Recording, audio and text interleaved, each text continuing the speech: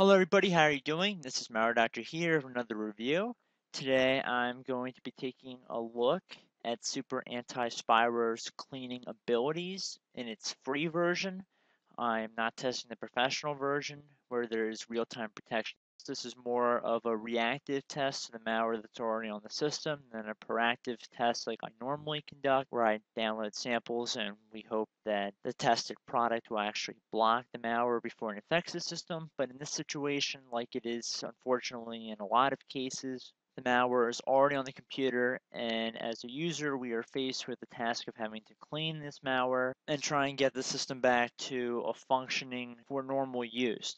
Over the last couple days or so, I've been downloading a variety of malware. I know you probably can tell I just downloaded a few registry cleaners here for good measure, but trust me, we have some Trojans, some adware, some viruses, a lot of pop-ups, so it is pretty difficult to navigate on this computer. It's really slow. I've already counted like 7 or 8 blue screens I've gotten while I have been setting this up. Our task manager has been disabled, so if we click on Start Task Manager, as I have been installing malware on the computer, I've been seeing a variety of things. At first, it just flashed up on the screen and then it disappeared. And then I started getting a dialog box telling me that it couldn't launch, and now we're not getting anything at all. Also, Windows Firewall keeps getting disabled. I have re-enabled it, I believe, twice so far over the last couple days. It turns off when I restart the computer. If we look on msconfig,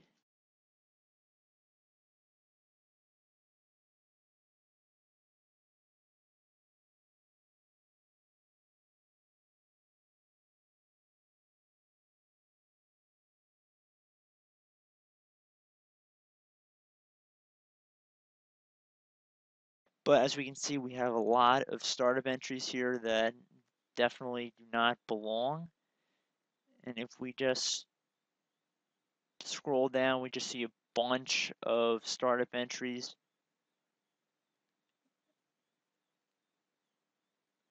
Now keep in mind, there is no antivirus installed on this computer, so there was really nothing to stop this malware from infecting the computer. And in this situation, we have a bunch of malware on the computer, and we're going to try SUPERAntiSpyware and see how much of this we can remove. Now you have to keep in mind this will be more of a subjective test. You really can't give SUPERAntiSpyware a grade or how well it did if it removed 5 threats or removed 20 threats. It's really how you feel it performed.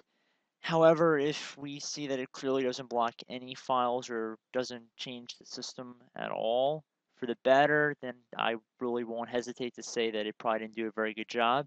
But as we can see, we have several processes loaded in memory right here. And if any of you are wondering, I did not install any ransomware on this virtual machine for this test.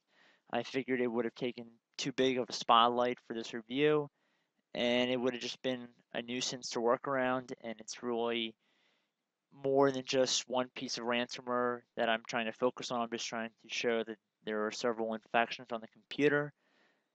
And to be honest, this isn't that uncommon of a setup that I've seen on infected computers in the past. Sure, there might be a few more thrown in that normally wouldn't be there, but it really wouldn't surprise me to see a computer in this situation infected to this extent out in the real world, and possibly even worse. But what I'm going to do is I'm going to go into safe mode so we can run some scans a little bit better, and I'll be right back. Hello everybody, I'm back in safe mode. I figured it would be a little bit more efficient to do a scan in here. Now, because this is a removal video, I'm not going to really go that much into settings.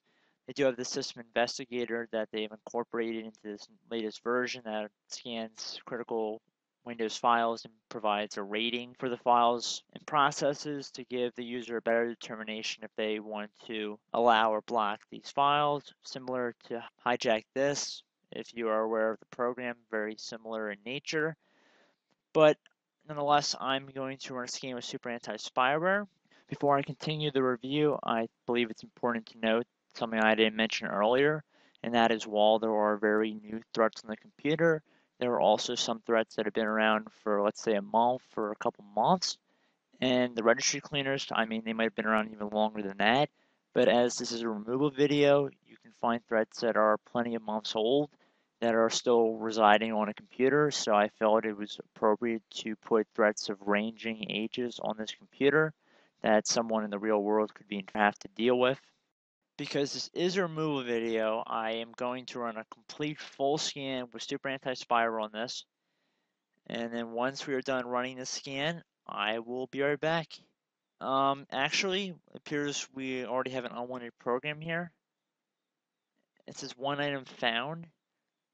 We're either given the option to uninstall this item or trust or allow this item. We're going to uninstall this item. And now it appears it is scanning.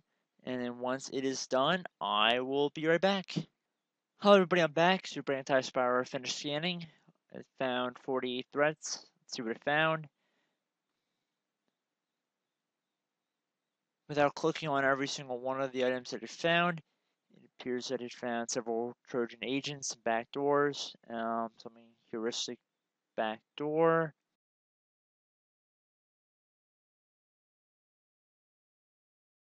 So expect the detection to be a little bit higher. This review is trying to make it as realistic as possible for someone who's trying to use SUPERAntiSpyware to clean their computer. So what I'm going to do is I'm just going to continue, remove all of these items.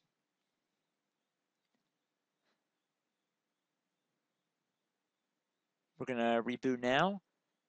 We're going to restart into the normal Windows operating mode, and we're going to see what's left behind. Hello everybody, I'm back from restart. Now I keep getting this extension error when I try to run Google Chrome, but besides that, I still have my home page changed, but at least the browser is working. And it was working before, but it's just still running pretty slow.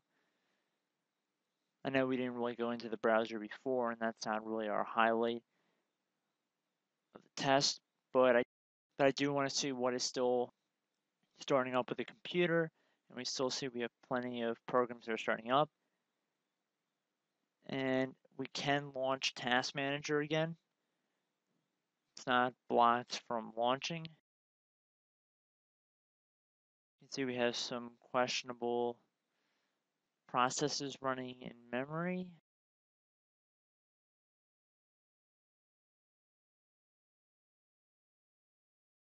And I checked, and Windows Firewall is on. So what I'm going to do is I'm going to run a few scans. So I'm going to run a scan of Malwarebytes, Hitman Pro, ESET Smart Security, and Norton Power Racer to see what is left on the system, and I'll be right back. Hello everybody, I'm back from the scans. I opened up Process Explorer just so we could see some processes that are currently running in memory. We see that there are still several infections running currently right there, and a couple more down here. It's a pretty safe bet that I'm saying they're malicious because of their high detection rate on VirusTotal. And now, before I show everybody the results, you have to keep in mind that there were a lot of malware samples on the computer. And some of these are malware traces or just multiple files contained within one malicious application or program. So don't be shocked. But we have 83 malicious items that were detected and 870 non-malware items detected. You have to keep in mind a lot of these are registry keys and duplicates of one piece of malware. But as we can tell, I'm not going to go for every single one of these. We do have a couple in temp. However, we do see there are registry values that are entered. We have something in app data local, looks like a Trojan backdoor. We have some registry keys, like I said. Another backdoor with a potential in a program right there. And we have this hijack user INIT, hijack start page. Looks like we even have a worm in the start menu. And if we open up Hitman Pro, they identify 94 malicious threats and 1,007 malware traces. Appears we have a couple, we have one in temp right here. We have something in System 32. It's Microsoft.NET.exe, detected by both Bitdefender and Kaspersky. I believe most of these are detected by both engines. And if we just scroll through them, just ignore the ones that have the malware pack in them. They weren't actively running on the computer, so they're not considered a high threat. And then we have something in app data, local.